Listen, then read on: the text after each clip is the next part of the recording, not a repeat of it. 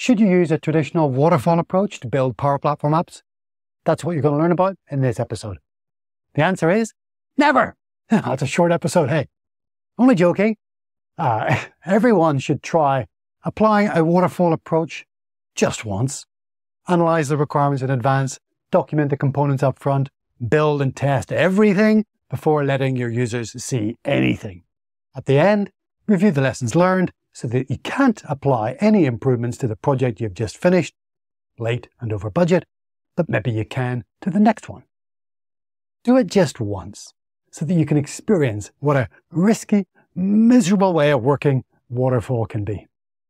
G'day, I'm Neil Benson, your host for another episode of Amazing Apps, here to help you master agile practices and build amazing apps on the Microsoft Power Platform and Dynamics 365. Amazing Apps is a result of my curiosity and experiments with new ways of building amazing business apps and high-performing teams. It's full of advice from my guests and examples from some of my work over the last few years leading business applications teams. If you enjoy this episode, head on over to amazingapps.show for additional resources. You'll find more episodes of Amazing Apps, as well as my videos, free workshops, ebooks, and my online training courses. Okay, so I have feelings, strong opinions about using a waterfall approach, mostly born from my personal experience, to be honest. I worked on several traditional projects where we spent many months, years in some cases, in the analysis and design phases without delivering any valuable software. At a media organization in the UK, the customer asked us to rerun the analysis and design phase 3 times because they lacked any confidence in the process. At a bank, we spent 18 months in analysis with nothing to show for it except lots of documentation. And my first agile project was a result of a massive requirement specification that our customer rejected. It was too long, filled with technical jargon, while at the same time it was ambiguous and incomplete. Are there any circumstances under which I'd recommend you consider adopting a waterfall approach instead of an agile approach for your Power Platform projects? Well, I found out a list of 6 scenarios on a LinkedIn article recently where the author recommended a waterfall approach. The author isn't a Power Platform or Dynamics 365 professional, but he has a couple of Scrum and SAFe certifications and lots of experience as a Scrum Master. So let's take his list and see if any of his scenarios apply to our kinds of business apps in the Power Platform corner of the universe. Number 1, predictable and well-defined requirements, when the requirements are clear and unlikely to change. Yeah, I'd have to agree with that one. If nearly all the requirements are known and can be agreed up front without too much risk of change, then a waterfall approach is probably a good one. But most business apps projects aren't like that. We don't know the requirements up front. We can't know the requirements up front. We're building complex software that nobody's ever built before. Requirements are going to emerge when stakeholders review what's been built. When you learn that fact, you realize the value of getting features released early and often into production, at least close to production. But maybe you're doing an upgrade. Dynamics AX 2012 to 365 Finance and Operations. Customer wants a simple lift and shift.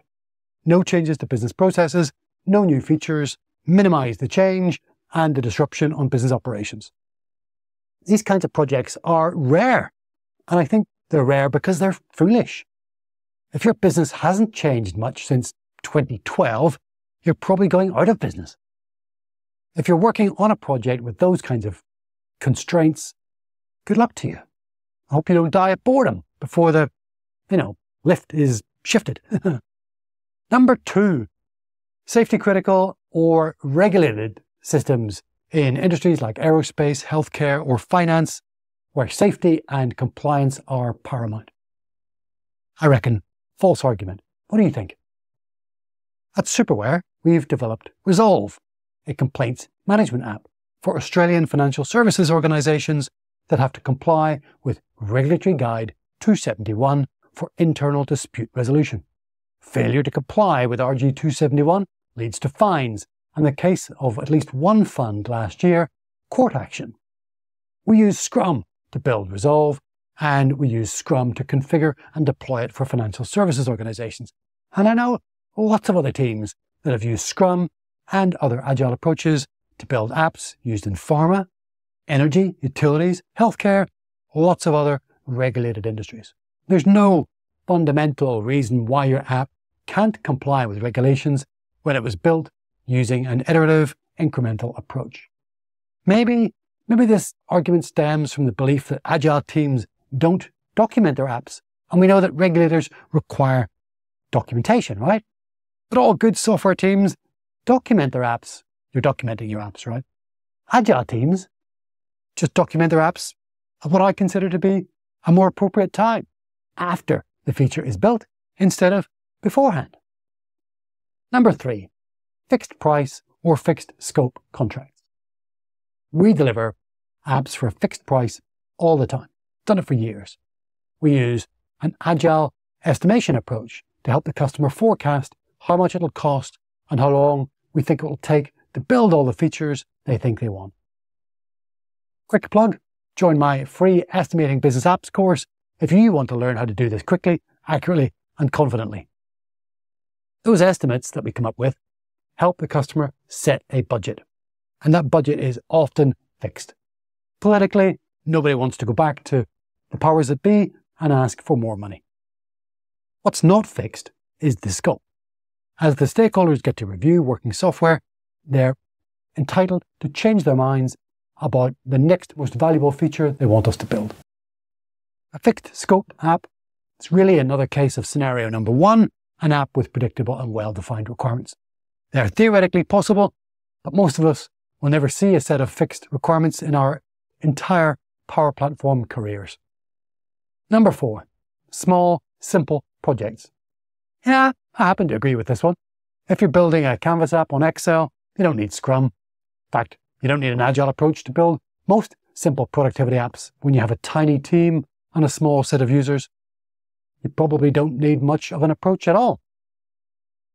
Would you benefit from using an agile approach when you're implementing Business Central, let's say, for a small business and you're using an industry template that you've proven many times before?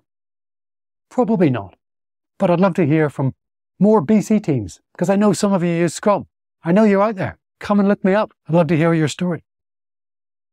Scrum is best suited to complicated or complex work where the requirements are not well understood and the solution can't easily be designed upfront.